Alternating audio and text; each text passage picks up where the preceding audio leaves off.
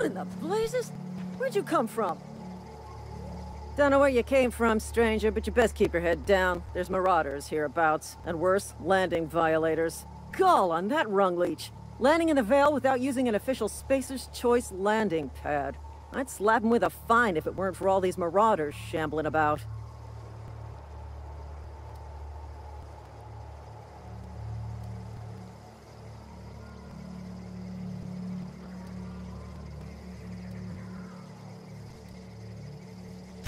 Really? How is he?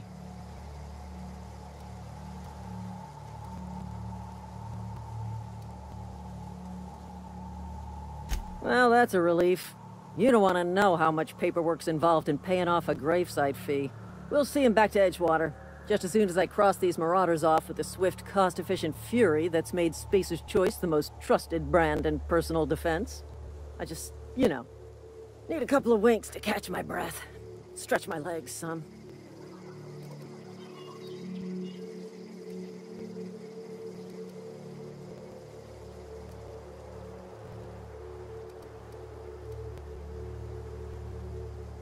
Well, sometimes.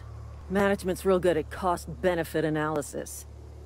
But, seeing as I'm the acting manager in this situation, you know what?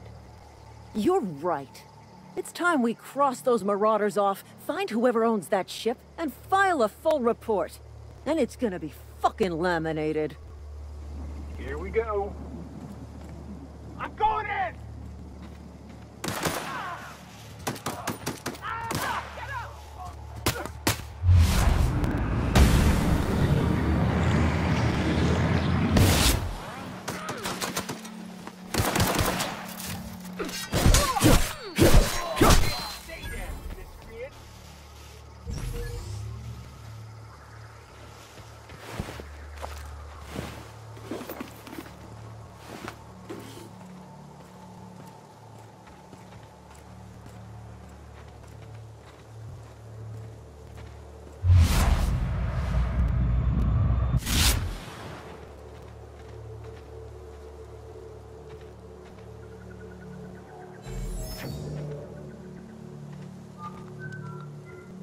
This is gonna take a lot of paperwork.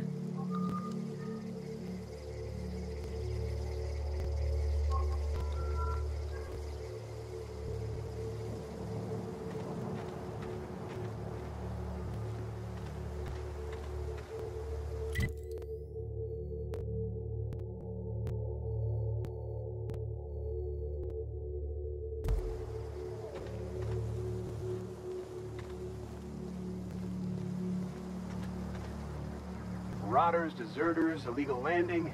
What is this colony coming to?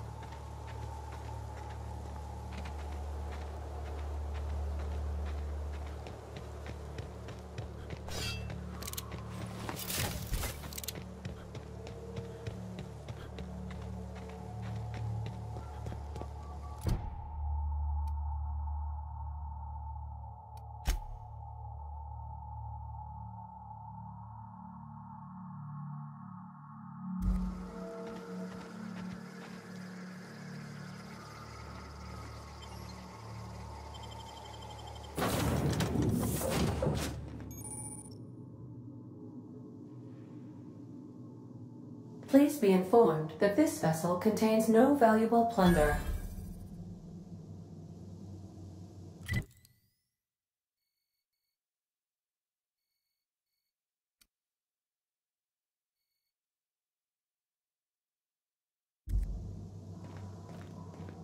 Smile for my surveillance device, Marauder. I am tracking your every move. Unauthorized access of spacefaring vessels is a crime. Please submit yourself to the authorities.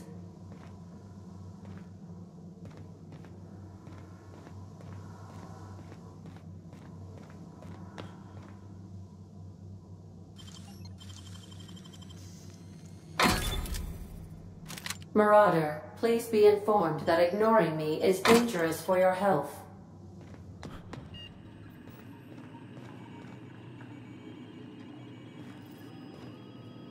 Hello, Marauder.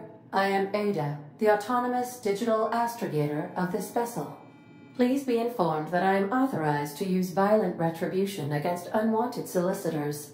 Please return any misappropriated equipment and exit this vessel in an orderly fashion. Failure to do so will result in your immediate destruction.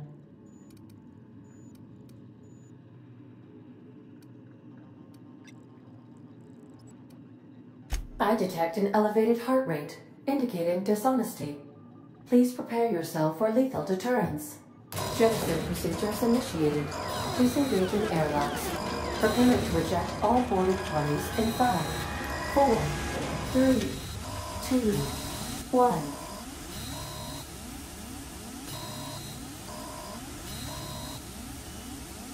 You are still here.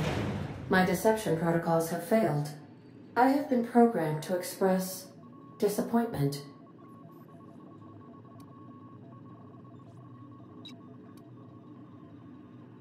I am incapable of accepting orders from anyone other than Captain Alex Hawthorne.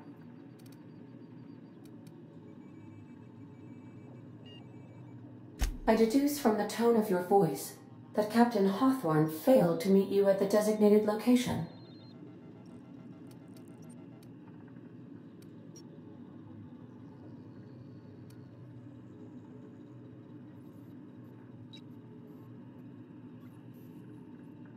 I understand.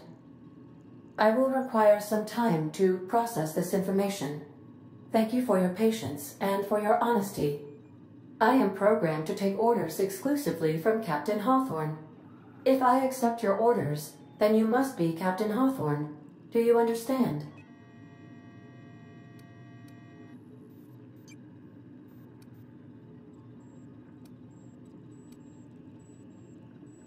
Well done, Captain Hawthorne. I see your powers of deductive reasoning remain intact. Unfortunately, our engine is currently inoperable. Our main drive suffered a critical power failure, and we were forced to make an emergency landing.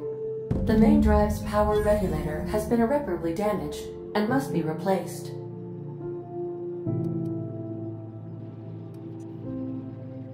The settlement of Edgewater is located nearby. I recommend speaking to the administrator of Edgewater and requesting assistance. I have taken the liberty of printing you a new captain's identity cartridge. Please try not to lose it this time. This cartridge identifies you, Alex Hawthorne, as the registered proprietor and captain of the Unreliable. Do you understand?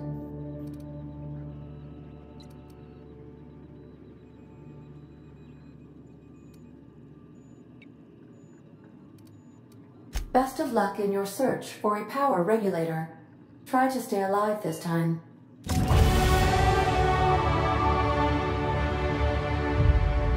The navigation console is offline at this time, Captain.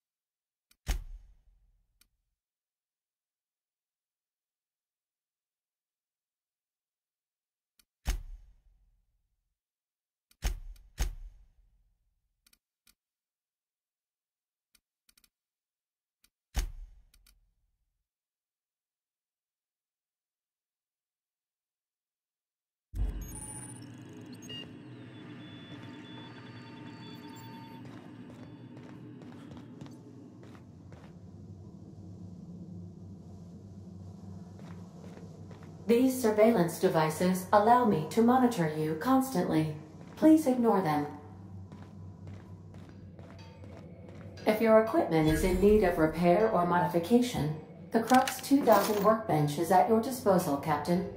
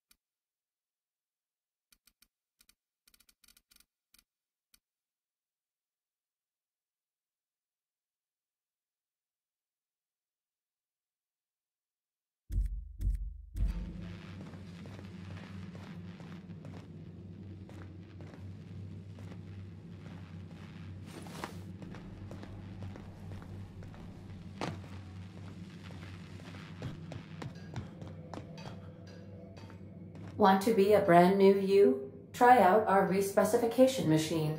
Alex installed it himself, right before he died.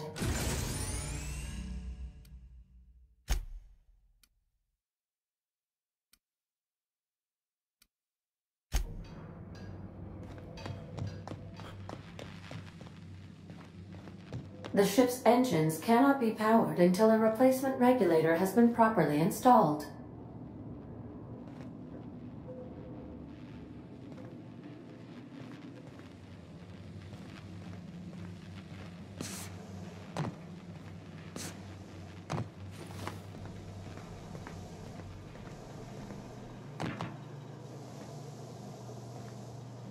Due to catastrophic power failure, all doors will remain on security lockdown.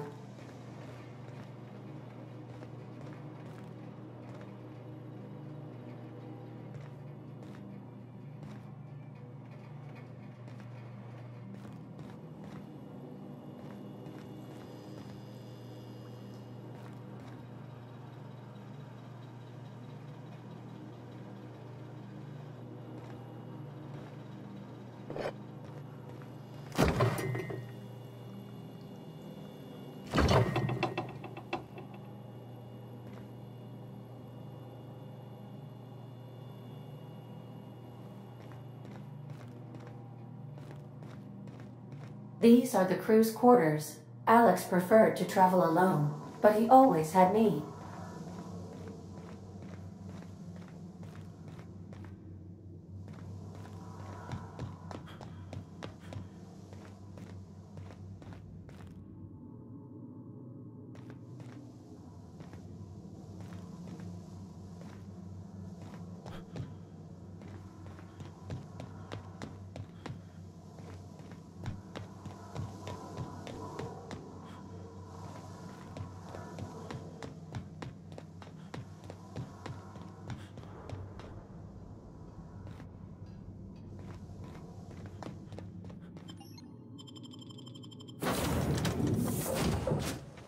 Say, this wouldn't happen to be your ship, would it? Because you sure walked in it like it was your ship. And if this ship is yours, well, mister, you owe Spacer's Choice a hefty fine. Afraid we gotta dock your pay.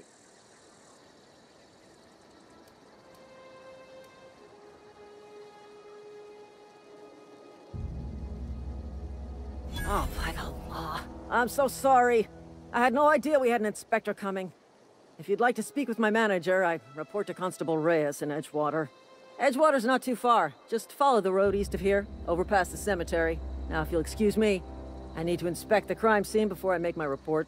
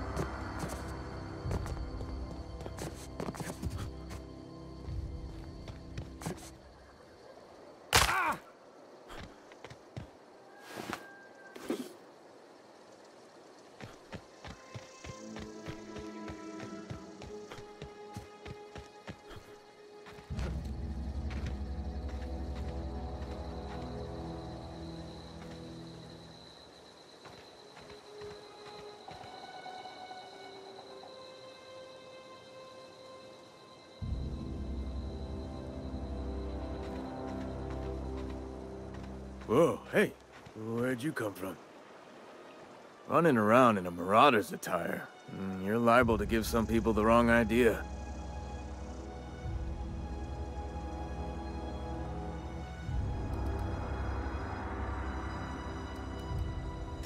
It's in poor taste. Dressing up like a marauder's disrespectful to all the workers that got eaten by them. Ain't safe out here. You'd best head into town. Avail yourself of Edgewater's high walls. And low prices.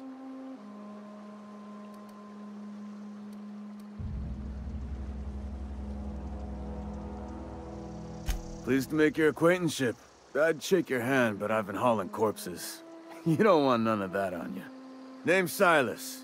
Junior in humor for the town of Edgewater. We're all part of the Spacer's Choice family.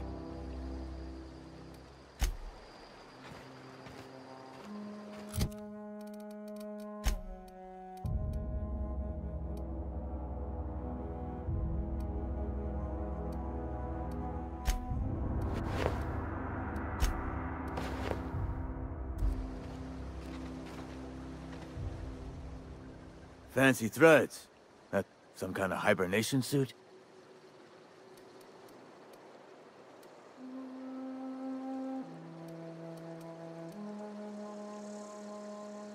Definitely not the junior in humor, that's for sure. If you've got business inquiries, you should stop by Reed Thompson's office. He's up in the tower above the cannery. Head into town, follow the road. Look, you obviously ain't a worker. What's your racket? You a smuggler? Freelancer?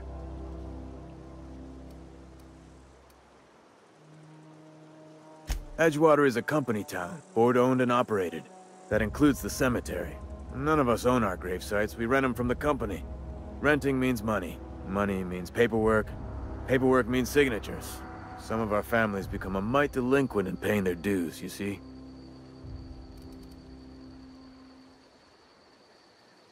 Four workers still haven't paid up. Phyllis, Conrad, Ludwig, and Martin Abernathy. He's a special case. You may want to twist his arm a little. Conrad's got a barbershop in town. Phyllis works at the cannery most hours. Abernathy... I ain't seen him in a few days. His domicile is near the cannery. You'll find him in town. All except Ludwig, that is. He's over by the landing pad.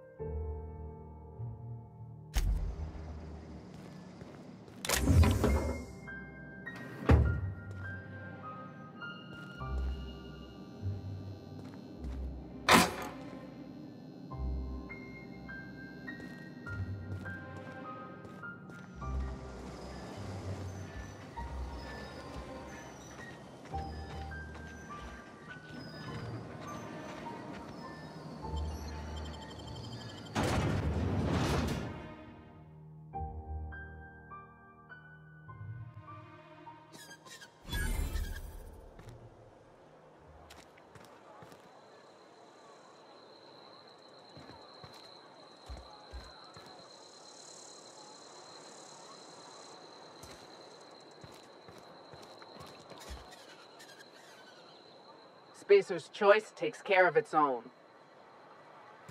Keep your distance, friend. Sick House is no place for a traveler.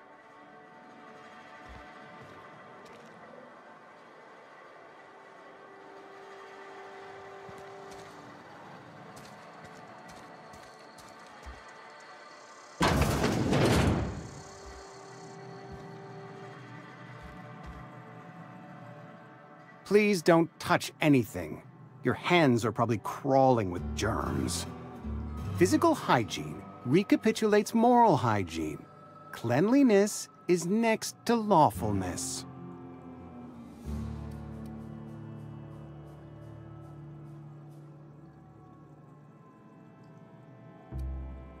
So everyone says, until someone forgets to cough into their elbow, and then we're all dying of plague. I'm Conrad. You will report to me if your hair fails to meet Spacer's Choice aesthetic standards. You will also report to me in the event of your death, whereupon I will clean and prepare your remains for interment.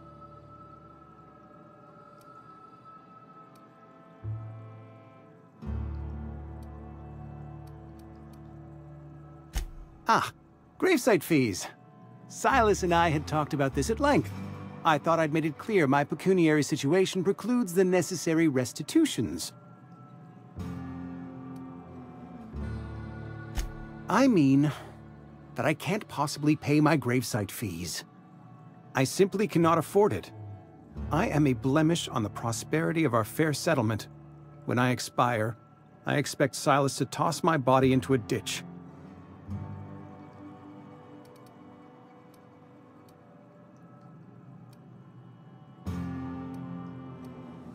I have to be, if only to prepare myself for my inevitable dressing down at the hands of corporate. Tell Silas I can't afford to pay, and that I fully expect to have my medical rights revoked for this dereliction. With my apologies.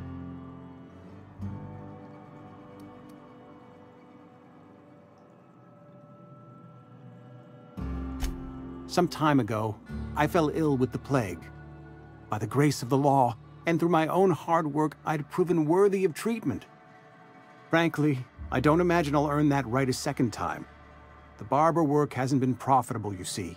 I've had to keep this old place running with my own savings.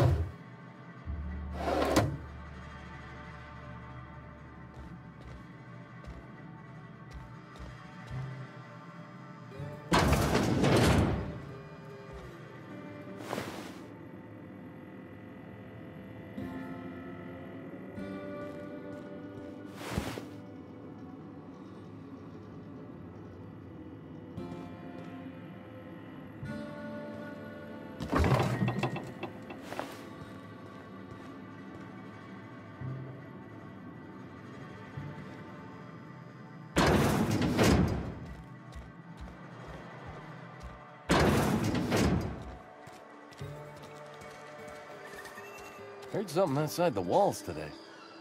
Nothing for us outside those walls. You ought to know that.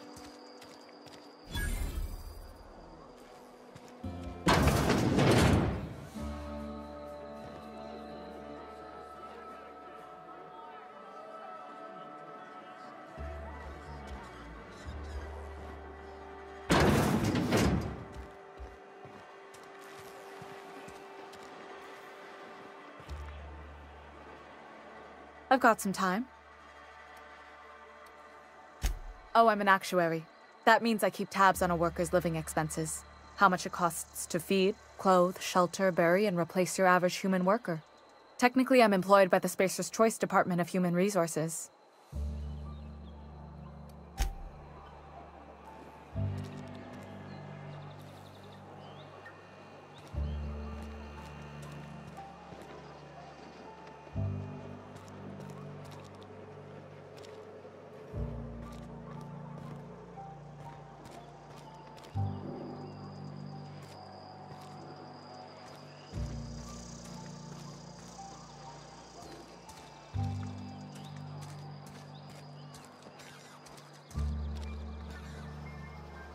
You're safer inside the walls.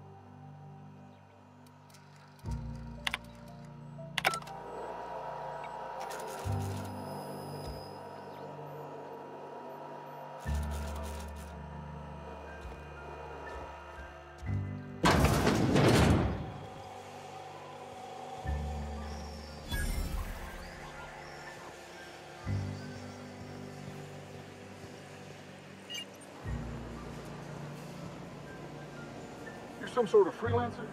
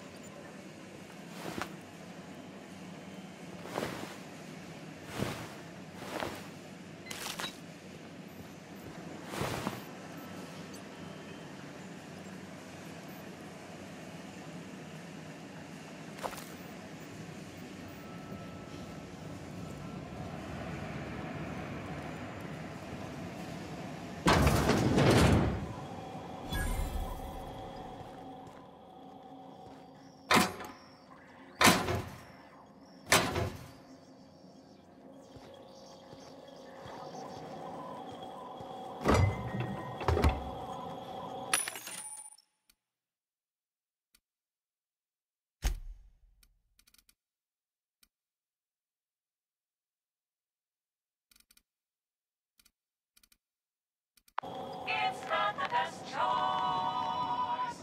It's Mrs. Jones.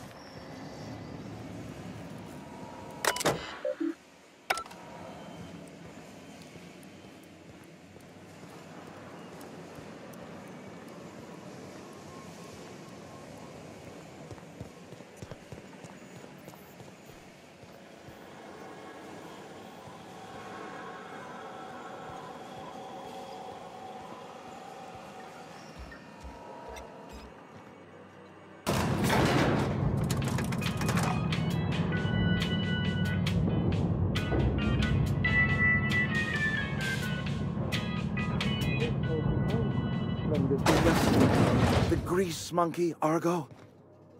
I'm sorry, Mr. Thompson, sir. You asked why it's taking so long to fix. The answer's technical. Don't apologize. Just try using small words for me. The cans bust open in the oven. Seems we've got a guest. Really now, Parvati, I do wish you'd spoken up. I do apologize. I was given no forewarning of your arrival, or I might have welcomed you at the gates myself.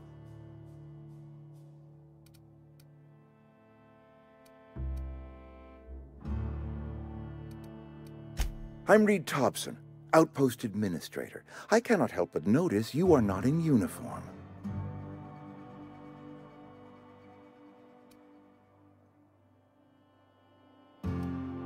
Shirt, pants, work boots, company-approved colors. The, honorable apparel of a loyal worker?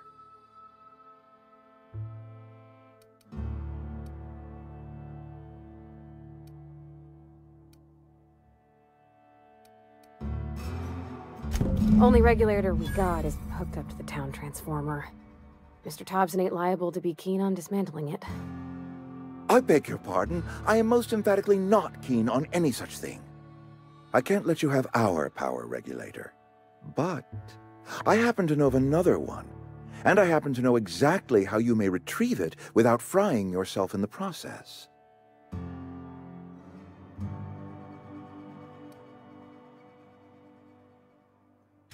My proposition benefits the both of us. Please, hear me out. There's a power regulator in the old botanical lab. It's mostly abandoned, so all that power is being squandered. Go down to the geothermal plant. Reroute power from the botanical district over to us. Once their power's shut down, you can have their regulator and be along on your way.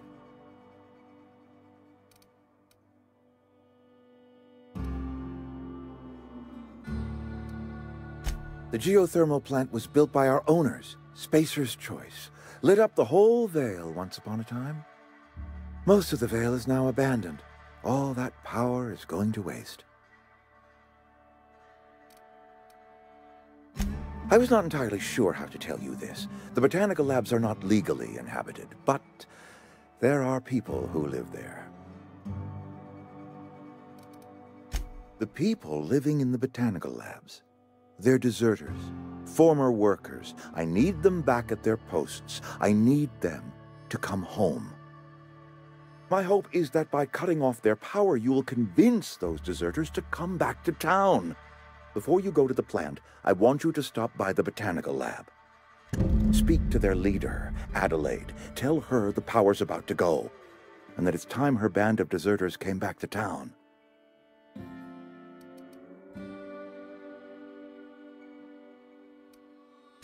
Adelaide's older than the other deserters. She's dignified, kindly. From what I understand, her camp looks to her for leadership. That reason was me. I asked too much and pushed too hard. But I am ready to make amends if they are willing to return to the fold. We belong to one community, the Spacer's Choice family. If we dissolve into factions, then we will all perish separately. Adelaide will understand that. My dad told me all about the plant. Taught me all he knew. I could come in useful. I mean, if that's all right with you, Mr. Thompson. Sir. I hesitate to part ways with Miss Holcomb, but I cannot deny that she is talented and may prove useful to you. You will need an administrative passcode in order to enter the plant. I am trusting you with mine, and trusting Miss Holcomb to guide you if you'd like.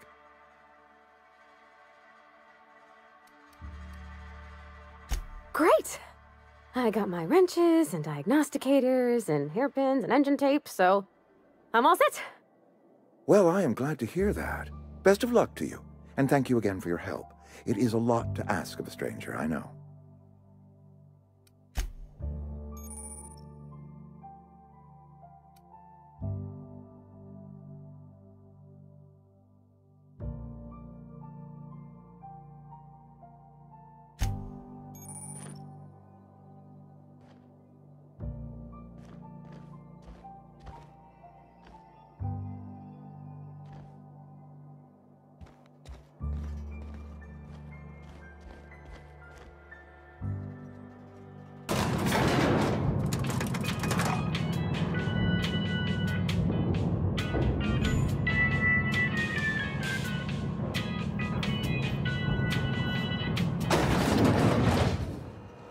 Hey, mister, can we talk?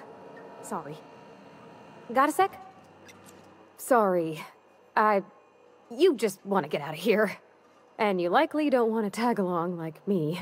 It's just, Mr. Thompson has his own view on matters, on account of it's his job and what all, but that's not the only side of the tale.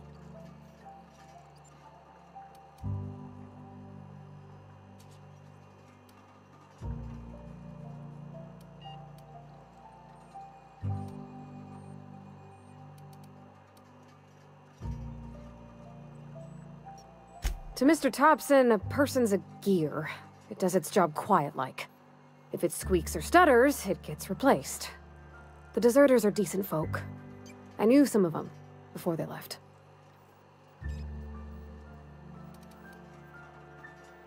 Life's hard here, especially for them that don't fit in so well. We're one big Spacer's Choice family, but every family's got the one the rest whisper about. Mr. Thompson's aiming to take away their power. They'll have no lights to see, nor heat to cook. They'll be at the mercy of marauders, or worse. I think you should talk to the town's vicar about it. Max, his name is.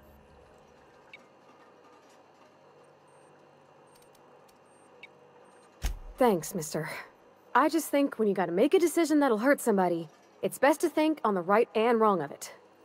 That's what my dad used to say anyways.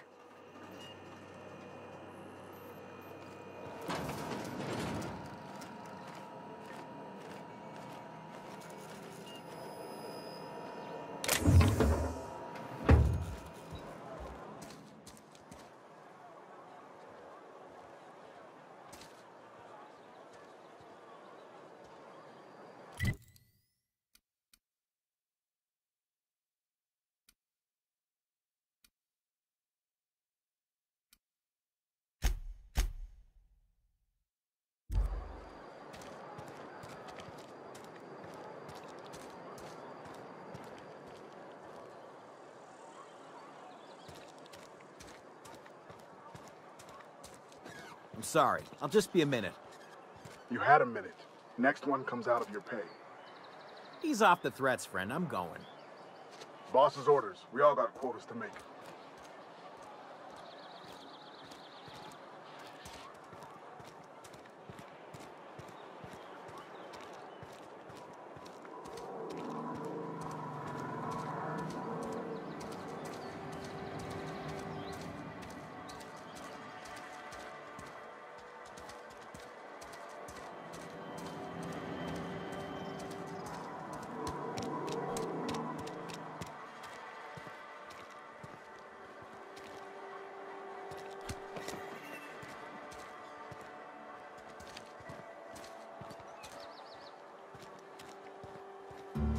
I've always felt weird in here.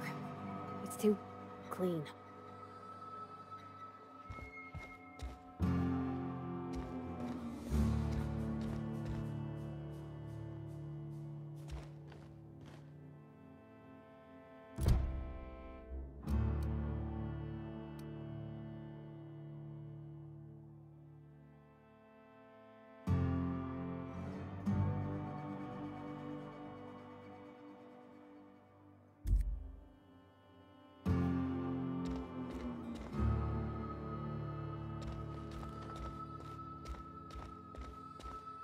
Hey there, Mary.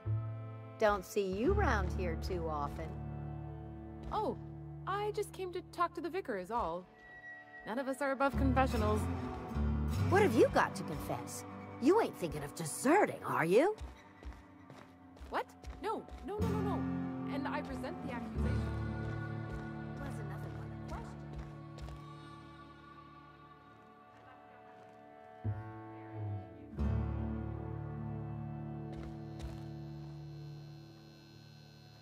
Yes, what is it? You're an outsider. Fantastic. Vicar Maximilian de Soto at your service. Or Vicar Max if you're the sort who prefers brevity. And Ms. Holcomb as well. How rare to see you out. And with a complete stranger. Curious. Just tagging along, Vicar de Soto. Don't mind me. I so rarely get new people to talk to. Name your poison, anything at all. Spiritual counseling? This season's tossball predictions? The quickest way out of town?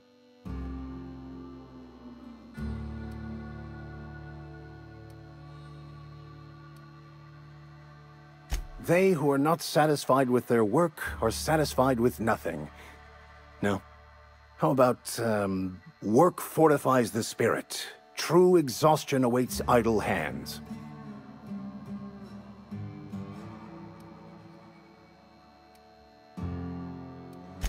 What would you like to discuss? But what?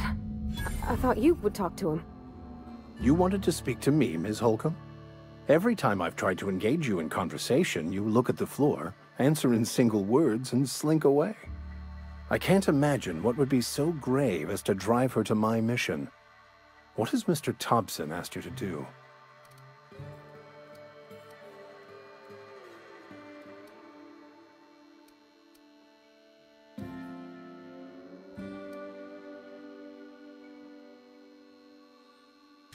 I can see why that troubles you.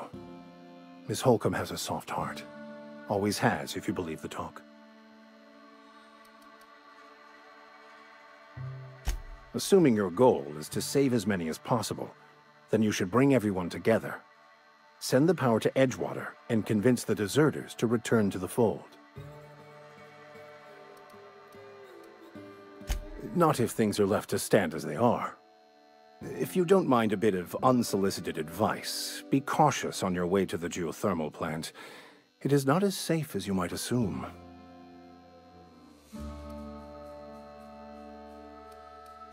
One of the reasons I transferred here was to fulfill my duty in hunting down banned heretical texts. I happen to know such a book is, as we speak, tainting a collector's library in Emerald Vale. However, the collector's residence lies outside the town's walls. My retrieval efforts have been thwarted by marauders who have overrun the property. Should you fare better than me, I'd pay a handsome sum for the book. It's a handwritten journal, a faded blue cover with the name M. Bakonu handwritten in the lower corner. I'll mark where I saw it on your map. Assuming you're serious? Thank you.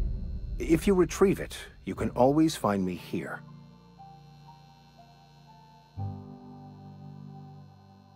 Something you need?